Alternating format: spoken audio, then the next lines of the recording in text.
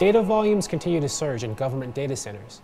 A trip to the Computer History Museum can show you a bit about the history of your data and maybe some insight into the evolution and where it's going.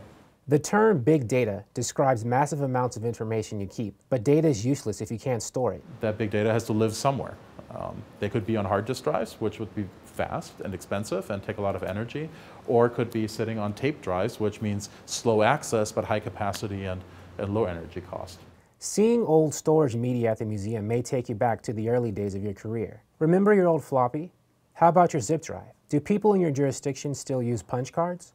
Optical media, like the compact disc, are probably fresher in your mind. As you know, just because something's older doesn't mean it's not useful.